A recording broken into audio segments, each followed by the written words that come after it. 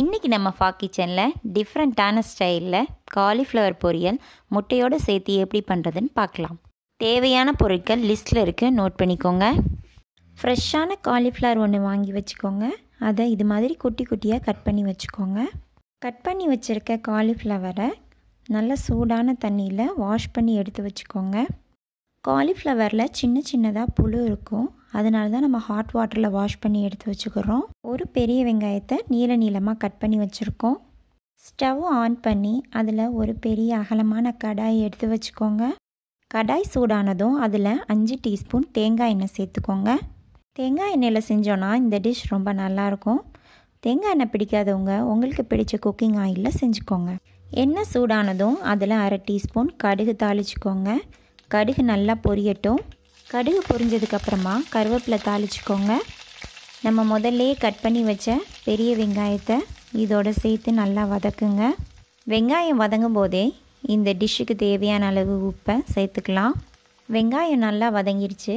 இப்போ 3/4 டீஸ்பூன் இஞ்சி பூண்டு பேஸ்ட்டை இதோட சேர்த்துக்கோங்க. இஞ்சி பூண்டோட பச்சை வாசனை போகிற வரையும் இதை நல்லா வதக்கி விடணும். இஞ்சி பூண்டோட பச்சை வாசனை போயிடுச்சு. இப்போ நம்ம இதோட ஒவ்வொரு மசாலாவாக ஆட் பண்ண போகிறோம்.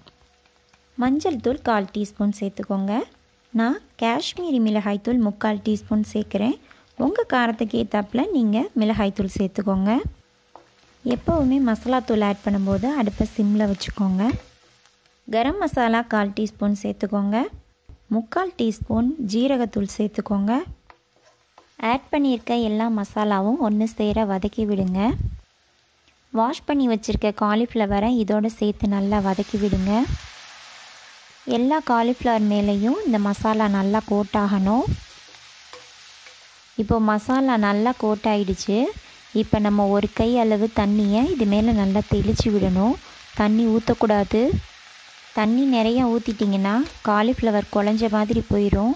அதனால தான் தண்ணி தெளித்து விடணும். இப்போ இதை நல்லா பெரட்டி விட்டு ஒரு மூடி போட்டு 2 நிமிஷம் வேக விடுங்க. ஃப்ளேமை மீடியமில் வச்சுக்கோங்க.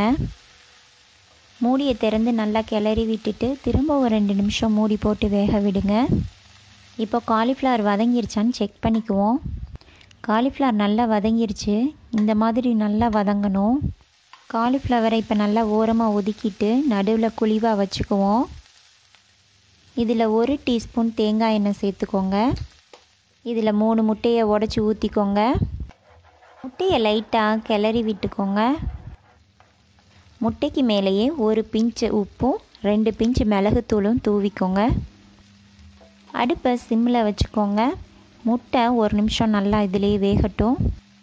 காலிஃப்ளவர் மேலே முட்டை கோட்டாகிற மாதிரி மெதுவாக இதை அப்படியே பெரட்டி விடுங்க. முட்டை நல்லா வெந்துருச்சு.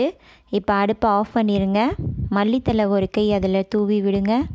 டேஸ்டியான காலிஃப்ளவர் முட்டை பொரியல் ரெடி ஆகிடுச்சு. இதே மாதிரி நீங்களும் உங்கள் வீட்டில் செஞ்சு பாருங்கள்.